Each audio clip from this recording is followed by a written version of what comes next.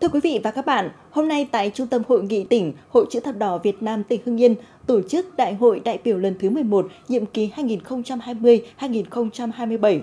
Dự đại hội có đồng chí Bùi Thị Hòa, Chủ tịch Hội Chữ Thập Đỏ Việt Nam, đồng chí Trần Quốc Toản, Phó Bí thư Thường trực Tỉnh ủy, Chủ tịch Hội đồng Nhân dân tỉnh. Cùng dự có các đồng chí Ủy viên Ban Thường vụ Tỉnh ủy, lãnh đạo Ủy ban Nhân dân tỉnh, đại diện lãnh đạo các ban sở ngành, tổ chức chính trị xã hội và các huyện, thị xã, thành phố cùng 150 đại biểu chính thức. Toàn tỉnh có trên 170.000 cán bộ hội viên, tình nguyện viên, thanh thiếu niên Chữ Thập Đỏ.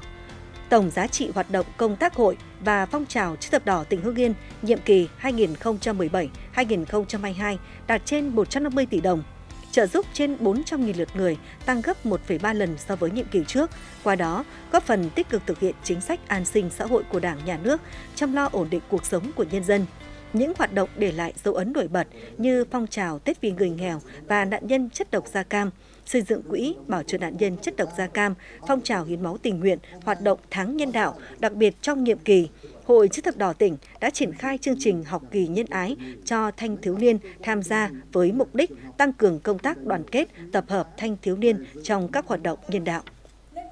Đã có 11 ý kiến tham luận của các đại biểu, trong đó nổi bật là chia sẻ về kinh nghiệm công tác vận động nguồn lực, phục vụ các hoạt động nhân đạo, giải pháp trong việc vận động các tầng lớp nhân dân tham gia hiến máu nhân đạo.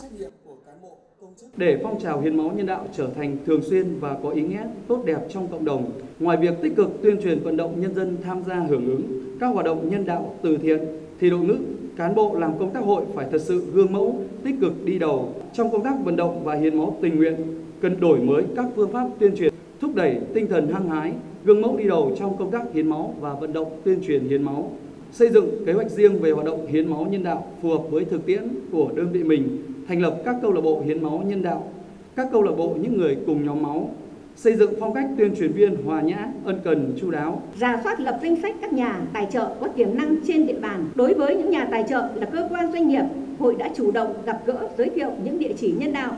và đề xuất hình thức trợ giúp phù hợp với từng trường hợp cụ thể. Đồng thời, các cấp hội đẩy mạnh tuyên truyền vận động nguồn lực trên các phương tiện thông tin đại chúng, đã thiết lập tài khoản Facebook mang tên Hội Chữ Thập Đỏ huyện Ân Thi, định kỳ cập nhật thông tin về hoạt động của hội, kêu gọi sự ủng hộ.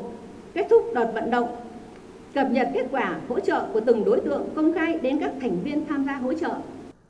Phát biểu tại đại hội, đồng chí Trần Quốc Toản, Phó Bí thư Thường trực Tỉnh ủy, Chủ tịch Hội đồng Nhân dân tỉnh ghi nhận và biểu dương những thành tích mà các cấp hội Chữ Thập Đỏ trong tỉnh đã đạt được trong nhiệm kỳ qua. Đồng thời, trân trọng những nghĩa cử cao đẹp của các nhà hảo tâm, các tổ chức doanh nghiệp cá nhân trong và ngoài tỉnh, ngoài nước đã hỗ trợ nguồn lực, chung tay cùng Hội Chữ Thập Đỏ tỉnh Hưng Yên thực hiện các hoạt động nhân đạo nhằm giúp bà con vơi đi những nỗi nhọc nhằn, có thêm động lực, sức mạnh vật chất và tinh thần vươn lên trong cuộc sống.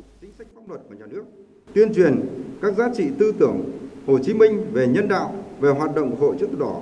tiếp tục quán triệt và thực hiện chỉ thị 43 của Ban Bí thư Trung ương Đảng khóa 10 về tăng cường sự lãnh đạo của Đảng đối với công tác của Hội Chữ Thập Đỏ Việt Nam, tạo sự chuyển biến mạnh mẽ về nhận thức của các cấp ủy, tổ chức Đảng, chính quyền các cấp và của xã hội về vị trí, vai trò, tầm quan trọng công tác nhân đạo và hoạt động của Chữ Thập Đỏ.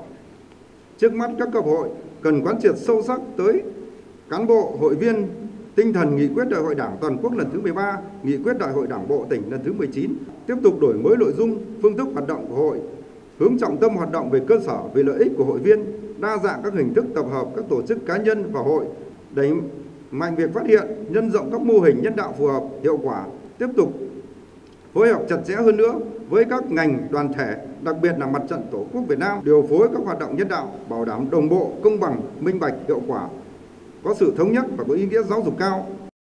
Thừa ủy quyền của Thủ tướng Chính phủ, đồng chí Trần Quốc Toản trao cờ đơn vị xuất sắc trong phong trào thi đua năm 2020 cho Hội Chữ Thập Đỏ tỉnh Hưng Yên. Ban chấp hành Đảng bộ tỉnh Hưng Yên khóa 19, nhiệm kỳ 2020-2025. Tặng Hội Chữ Thập Đỏ tỉnh Hưng Yên bức chướng mang dòng chữ đoàn kết, đổi mới, nhân ái, tận tụy vì sự nghiệp nhân đạo toàn dân. Nhiều tập thể cá nhân được Trung ương Hội Chữ Thập Đỏ Việt Nam, Ủy ban Nhân dân tỉnh Hưng Yên khen thưởng. Với tinh thần đoàn kết, đổi mới, hiệu quả phát triển, Đại hội đã bầu Ban chấp hành khóa 11, nhiệm kỳ 2022-2027 gồm 28 đồng chí. Đồng chí Nguyễn Cao Cường tái cử chức Chủ tịch Hội Chữ thập đỏ tỉnh, nhiệm kỳ 2022-2027. Đại hội đã suy tôn đồng chí Nguyễn Duy Hưng, Phó Chủ tịch Ủy ban nhân dân tỉnh là Chủ tịch danh dự Hội Chữ thập đỏ tỉnh Hưng Yên, nhiệm kỳ 2022-2027.